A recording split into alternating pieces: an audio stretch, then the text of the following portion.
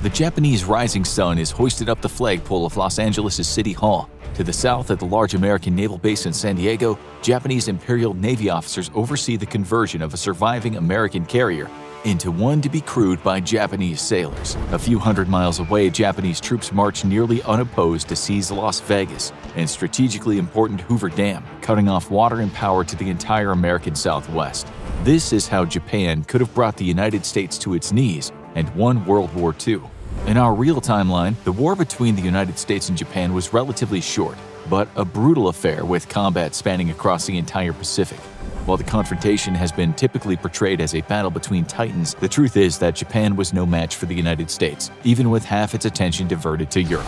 Japan entered the war with 12 battleships, 13 carriers, 7 light carriers, 10 escort carriers, 18 heavy cruisers, 25 light cruisers, 169 destroyers, and 195 submarines. The U.S., on the other hand, started with 17 battleships, 7 carriers, 1 escort carrier, 37 heavy cruisers, 171 destroyers, and 112 submarines. The two fleets were fairly evenly matched at the start of hostilities, though Japan had a sizable advantage in one key area: carriers. These floating airfields were now the dominant weapon of naval warfare, though the world hadn't yet discovered the fact.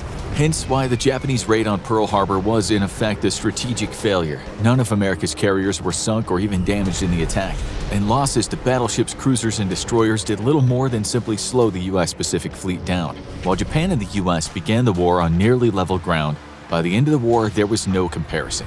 The United States was the most powerful navy the world had ever seen, with 23 battleships, an astonishing 28 carriers, 71 escort carriers, 72 cruisers, 377 destroyers, 361 frigates, and 232 submarines. Hundreds of aircraft launched from the decks of the largest carrier fleet ever assembled, as the U.S. Navy swallowed up the surviving members of the Japanese Imperial Navy.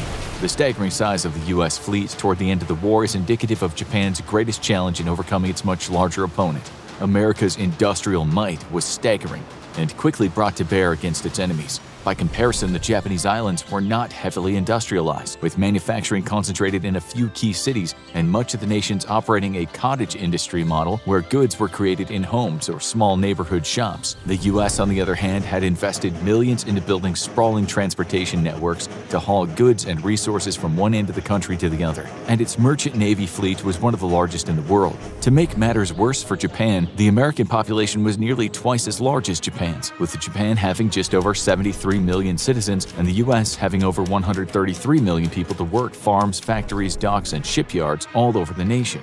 But it wasn't just people that made America far stronger than Japan. It was its access to natural resources needed for fueling a massive wartime economy. The U.S. had plentiful access to rich oil deposits, and in fact, before the war was responsible for exporting much of Japan's critically needed petroleum and petroleum products necessary for heavy industry.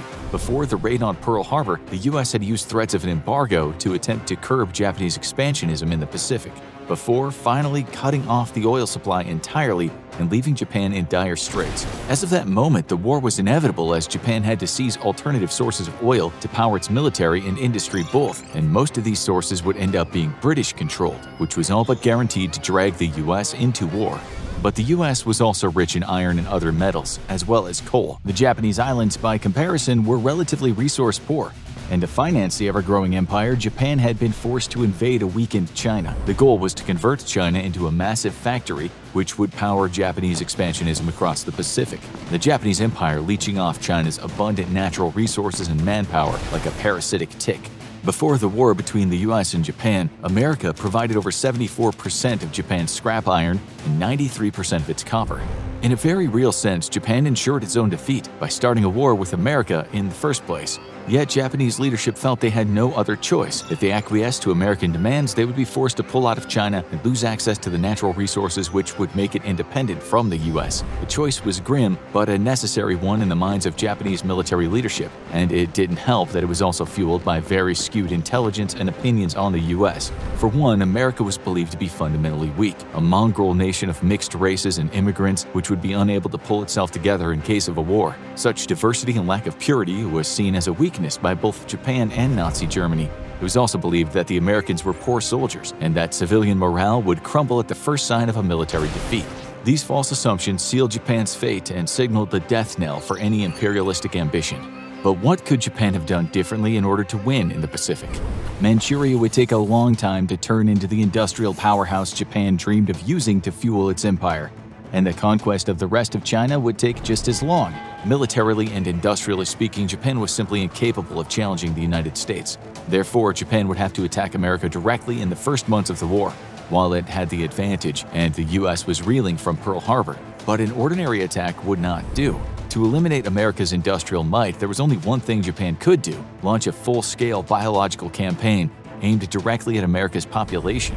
In our real timeline, Japan hatched a plan to launch a biological attack on California during the latter stages of the war. The plan was one of sheer desperation and would not have done anything to even moderately affect the American Pacific campaign. However, if such an attack had taken place at the start of the war, perhaps history would be a little different today. Call it a biological Pearl Harbor, and using the same tools Japan experimented with in our real timeline, developed specifically to get close to well-protected US shores and launch attacks on coastal infrastructure. Special Japanese submarines were designed that could house a small number of planes within. Once near the US, these massive submarines, the largest ever built until nuclear ballistic missile submarines of the Cold War, would remove an outer shell to reveal a small flight deck from which fighter bombers could be launched. But these planes wouldn't be loaded with conventional explosives.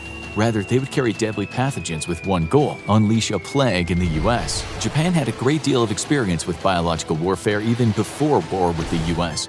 The infamous Unit 731, or the Epidemic Prevention and Water Purification Department of the Kwantung Army, had been carrying out experiments with living humans, and these experiments involved some of the deadliest diseases in the world, including anthrax, bubonic plague, botulism, cholera, and smallpox. An estimated 500,000 prisoners of war, including some Americans and civilians, would all die at the hands of Unit 731, as Japan experimented on captives and dropped bombs laced with deadly pathogens in the heart of Chinese cities. To prepare for an attack on U.S. cities, Unit 731 personnel had experimented with plague bombs. This foul procedure involved infecting many Chinese and Allied prisoners of war with the plague, then harvesting their diseased flesh in vivisections conducted with no anesthetic.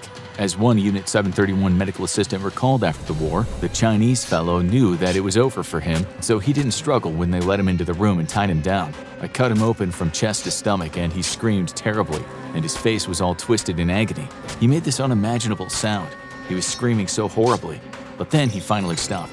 This was all in a day's work for the surgeons, but it really left an impression on me because it was my first time. Thousands upon thousands of civilians and POWs were similarly processed across the Japanese prison camps, receiving no anesthetic because of Imperial Japan's deep belief that everyone that wasn't Japanese was an inferior race. So how could Japan use biological warfare to bring the US to its knees? In our hypothetical scenario, Japan realizes that to topple the US, it's necessary not just to destroy its naval forces, but to target its civilians so it cannot bring its industrial might to bear. This requires an attack using specialized submarines developed just for this task, with their fighter bombers loaded up with bombs containing all sorts of virulent plagues. These Aichi M6A Sairans have been specifically built for what's been dubbed Operation Cherry Blossoms at Night. The planes will drop plague bombs in the heart of San Diego, Los Angeles, and Portland to begin with, but more attacks will follow. Supplementing the submarine-borne attack, Japan releases thousands of balloons also carrying plague bombs. These balloons will float over the Pacific on intercontinental air currents before falling over Canada and the US. In the real world, Japan released 10,000 such balloons carrying conventional and incendiary explosives, but managed to kill only 6 people.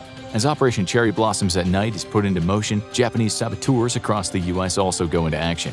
These covert agents carry briefcases, which have been modified to spray deadly pathogens with the click of a button on the handle. In major cities across the US, these agents spray tens of thousands of unwitting civilians. They too will be poisoned by their own weapons, but such is the fanaticism of Imperial Japan that the agents consider it an honor to die in service of the Emperor. Carried out in conjunction with Pearl Harbor, the biological attack goes unnoticed at first. However, within days, the first victims are showing up in hospitals across the US, all with the same symptoms. Immediately, it's become clear the United States has been subjected to the greatest biological attack in human history, and the federal government scrambles to come up with a national response plan. But the cities affected grow by the day. The incubation period means many people don't show symptoms for as much as a week, by which time they might have traveled to a different city altogether and infected others.